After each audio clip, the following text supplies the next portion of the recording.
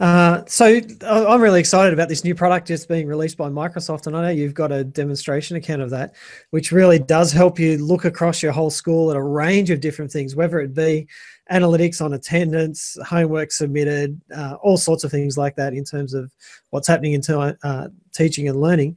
So do you want to just throw your screen up and maybe give us a quick look through that? Let's look at this Power BI stuff, because this stuff's really cool. I've just started working with this probably, what was it, 2 days ago, so very new, so excuse the brevity here. I might make some mistakes or not get things to work, but effectively this is a Microsoft product that runs on the web that leverages spreadsheets. So Microsoft Excel Spreadsheets. You can also plug it into a whole range of other data sources. Google Analytics is one of them. I'll just show you all the data sources here, so you can pull it out of workbooks, SQL servers. So if you have a local database that runs with SQL, you can actually query that directly. You've got Google Analytics, you've got all sorts of stuff. But for the most part, I think the Excel stuff would be the simplest way to get going. And what I've done is imported a workbook that has some kids' NAPLAN data in there, some attendance data, and some reporting data, right? And what it'll do is actually link all that stuff together for us. So if we look at here, I've got attendance summary, and they're the fields that are in that workbook. I've got NAPLAN data, and then I've got reporting data, right? So they're the three kind of areas that I'm looking at. And I haven't quite got this perfect yet, but I'll just show you what can be done with this and why I think it's so important. So, a lot of tools have graphing engines. A lot of tools can do, visualizations of data. But the problem is to do that. If someone says to me, can you go and figure out which teacher has the most students in their class, how do I do that? I've got to sit down for bloody hours and trawl through all this information and make a graph and, filter out the spreadsheets. That's just a nightmare. But with this, I just click on all data here, and it pulls in that big spreadsheet that I had full of all this data.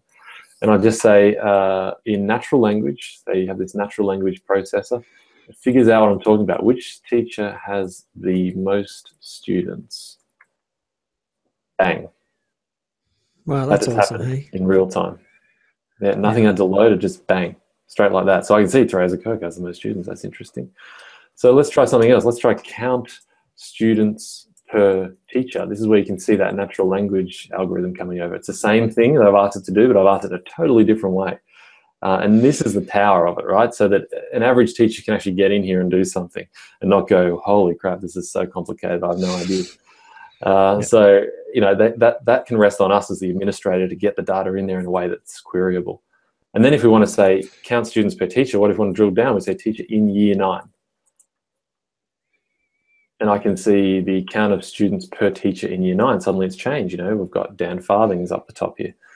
So, I mean, this for me, this is like nirvana, this is the holy grail kind of material. So that's some examples. We can do other things like total student ID results together. So we're sort of totaling the student ID's results. You can see that sort of draws a graph of the excellence, how many people got excellent, how many people got very good, how many people got 8. We can drill down into that even more if we want. We can do another thing, like we can look at, just bear in mind here, this is all happening live. I haven't pre-cached any of this. Outclass, total outclass, which is a field I've set up. I should really call that truancy or absence or something like that, by student ID. And that will show me all the student IDs by absences. So I can see here, this person hasn't even been here this year. The next person, down the track, and I can do that at a per year level basis if I'd like to, or a form level basis. So if I do total outclass by form, for instance, that's an interesting one. See which forms have the most truancy. 9D is leading the pack there. And so that's really easy for me to do. I can also look at it by subject. Now that'd be interesting, wouldn't it? Which subject has the most truancy? Maths, can you believe it? No, no way. That would Probably never happen. English teachers out there.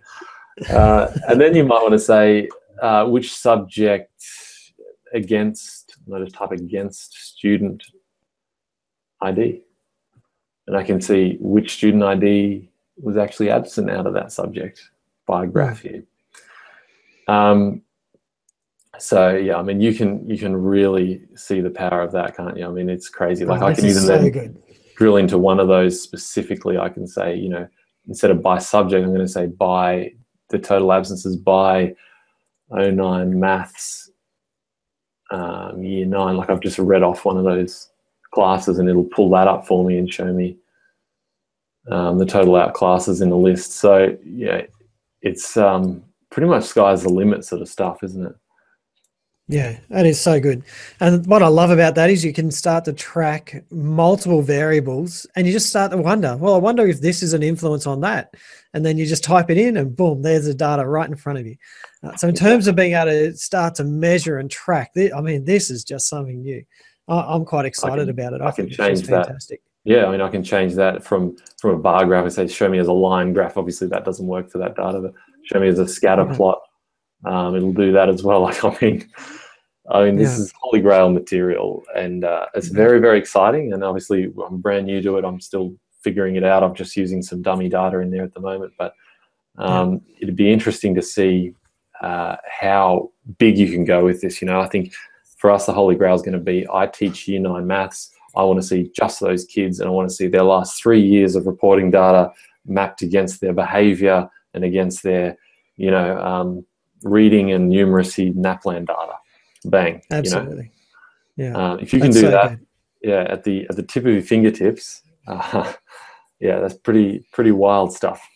Yeah, and I've been saying for probably a year now, someone's got to crack this, because this is where teaching and learning is getting to. It's all about data-driven stuff. They would, you know, NAPLAN tests, national curriculums, reporting data. That's all the talk. Everyone wants them to be able to report that students have progressed and so on. But they're wanting it to go from this gut check kind of reality to having some hard numbers. And I've been saying for about a year, like, someone needs to just crack the fact that we need to be able to get this data, but not have to be, you know, mathematical whizzes to make it happen. And I'm so excited that Microsoft's got this this coming out. I just think it's fantastic. Oh, it just blows me away. And I think, like, you know, how many people in the school could probably put that data together?